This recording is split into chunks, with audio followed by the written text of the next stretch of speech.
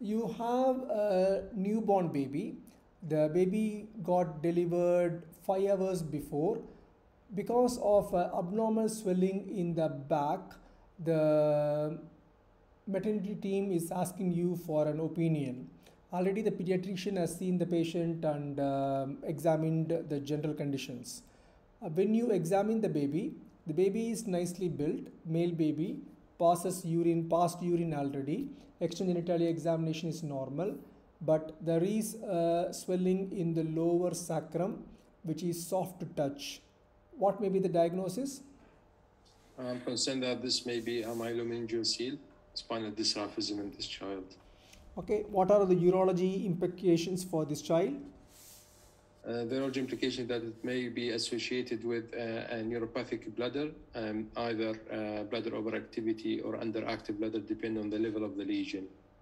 So the main concern is that ability to empty the bladder completely and possibility of hydronephrosis and deterioration of renal function.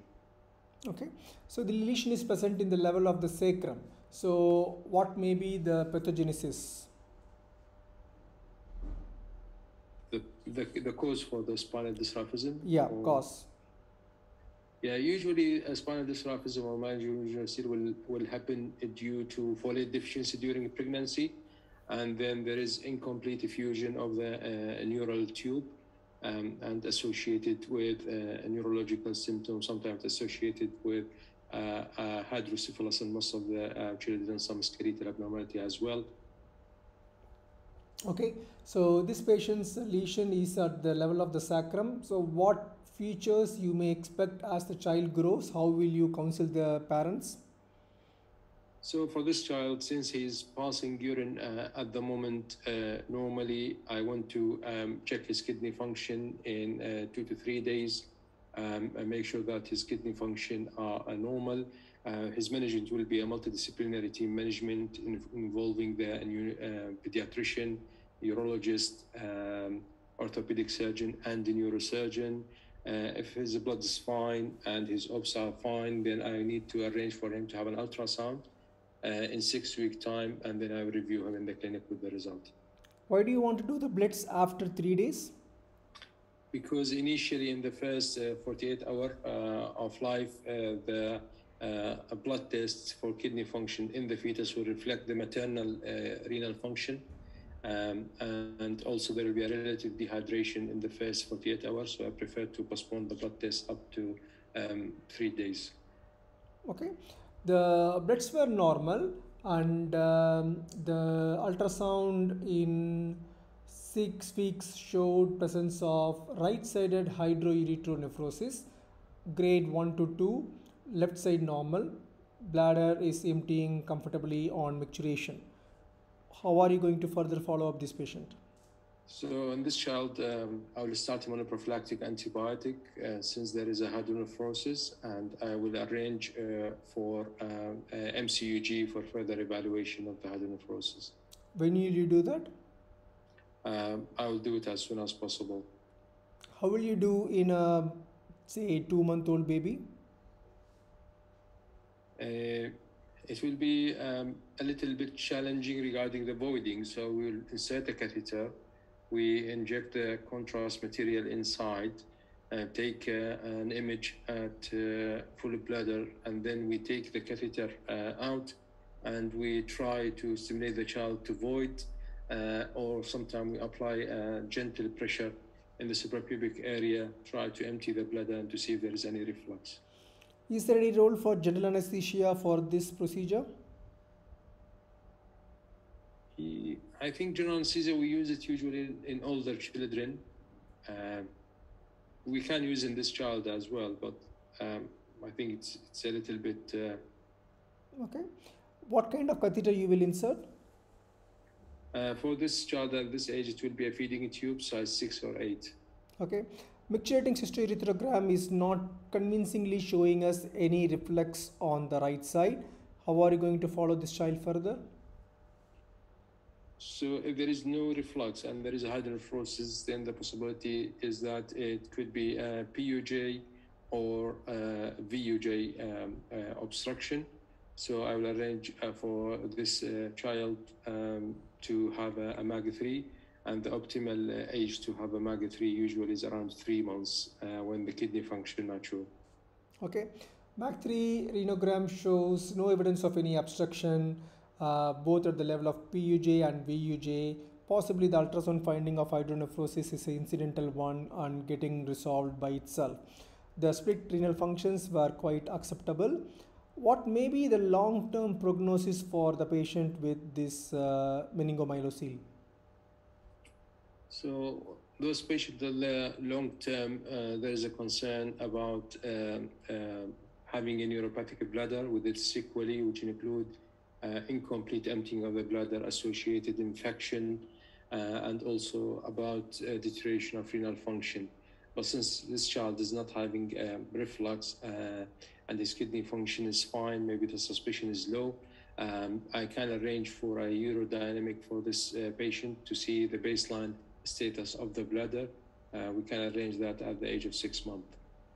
So how will you do urodynamics in a 6-month-old baby?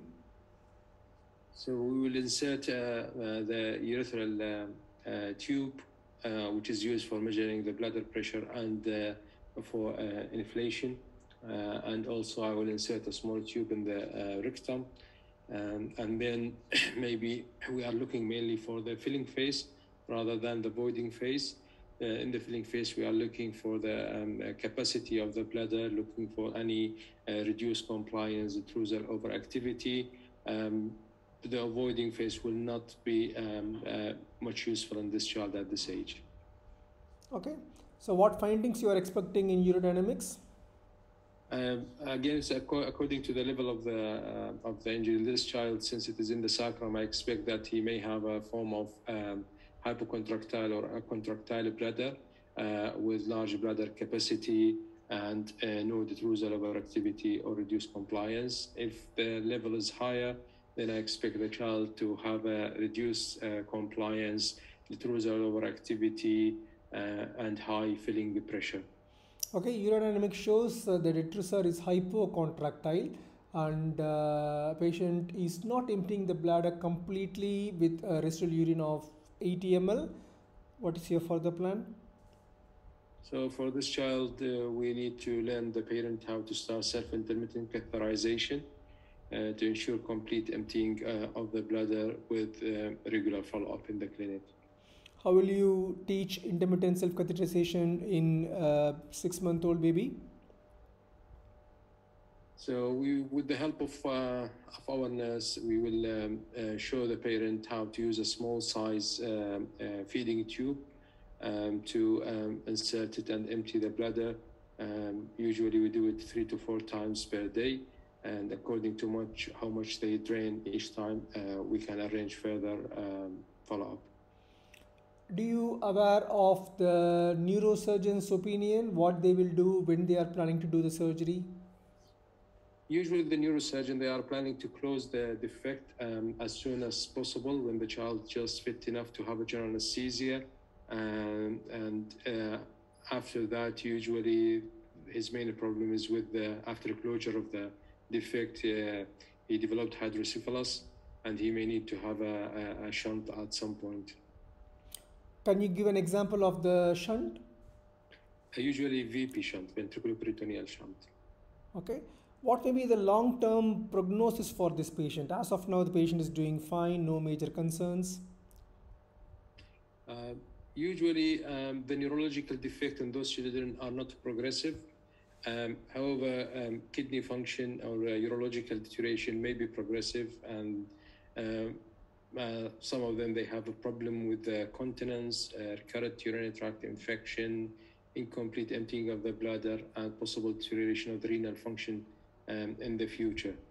Okay, so this patient has got hypocontractile bladder. Let us take another patient with meningomyelocele at a different level, affecting the upper motor neuron, which results in lack of compliance and detrusor overactivity. Is there anything extra you do for this patient? Yeah, for this patient, we can try to increase the bladder capacity and reduce the pressure by starting the child on anticholinergic medication with or without self-intermittent catheterization. If the anticholinergic medication are not useful, then we can go to the next step, which is intravesical Botox injection. And the last resort is to consider augmentation cystoplasty. What is your choice of anticholinergic? Oxybutynin, we can give it at a dose of 0.2 milligram per kg, 2 to 3 times daily. What is the dose of Botox for children? I'm not quite sure. Okay, that's okay. And so at what stage you will think that this patient will need Botox? How are you going to monitor the oxybutynin intake? By monitoring the child. So if there is deterioration in his kidney function, worsening of the hydronephrosis and the urodynamic parameters, including reduced compliance, bladder overactivity, and high filling pressure, are still not improving, then this patient need to go to the next step, which is Botox injection. Good. So, okay, we'll stop there, because from now onwards, if we are discussing anything like augmentation cystoplasty, it could be almost like the adult female urology scenarios what we discussed. I don't think there will be any major difference, except that we need to monitor the child closely for possible early CKD, etc. Regarding the dose for the Botox, any child above 15 years or above, say, even 12 years, they can still have 100 international units. But if the children are smaller than that, we need to reduce the dose accordingly, mainly because of the absence of enough bladder volume. And if we are giving, say, 100 international units for very small children like 3-year-old or 5-year-old, it can result in the need for intermittent catheterization, and patient won't have the spontaneous void, at least in the early few months. So we can tailor based upon the Botox response next time how much international units patient may require. Okay? Okay. Good. You have any other questions before we complete? Yeah, I'm a little bit confused about how to do the MCUG in a very small child, 2 months or 3 months. Yeah. The main thing is we need to see how suitable the child will be fit for the general anesthesia. If the child is suitable for anesthesia, we are more interested in the filling phase. So you can keep the child under anesthesia, you can fill the bladder, you will get the complete filling phase. The child can't be asked to void, so you can't get the appropriate voiding pictures. Suprapubic pressure will tell us about possible reflux, but it won't directly tell us the exact patient's, say, pediatric Qmax and real flow rate, etc. I understand that smaller children, it's difficult to put to anesthesia. So if the patient is not fit for anesthesia or not big enough for anesthesia, we can even wait and do the MCUG. So I was expecting you to bring the MCUG under anesthesia, because filling phase you will get the same information as an awake patient. Okay. But if he's awake and we can do the MCUG while he's awake? Of course. Yeah, if the patient is awake, patient is accepting the catheter, you can do the full MCUG in the awake, both filling and voiding phase. If the child can void on command, that will give you an excellent voiding picture and also the readings. Sometimes the child may be old enough to give you a command on void obeying, but the child will be so anxious, won't allow you to place a catheter. So there are some instances where we need to put the patient to anesthesia just to place the catheter, and then you can even awake the patient from anesthesia and do the filling phase and the voiding phase, or at least the voiding phase when the patient is awake, so that you'll get the correct representation of the voiding picture. Yeah. And another question is that when the patient have a posterior urethral valve, after we do the MCUG and we take the catheter out, we should put it back at the end of the procedure of the MCUG. Yes. So the reason to remove the catheter in the voiding phase is to remove the artifact due to the catheter, and also to demonstrate the posterior urethral valve appropriately. And once we demonstrate it, maybe by video cystourethrogram, and also once we have the good pictures, it's always better to keep the patient on a catheter till the patient get appropriate valve ablation. Yeah. Okay. Thank you very much. Good. Well done. Best wishes. I'm sure everything will be absolutely clear. Before the exam, feel free to call me anytime. I will try to reply as soon as possible. Mostly I will be able to pick your call. After the exam, give me a call in the evening. We will chat on the scenarios. Thank you. Thank you very much, Mr. Danashakar. I really appreciate your help and support during all this long journey. Thank you very much. It's my pleasure. Best wishes. Keep in touch. Thank you very much. Thank Good. you. Bye. Bye.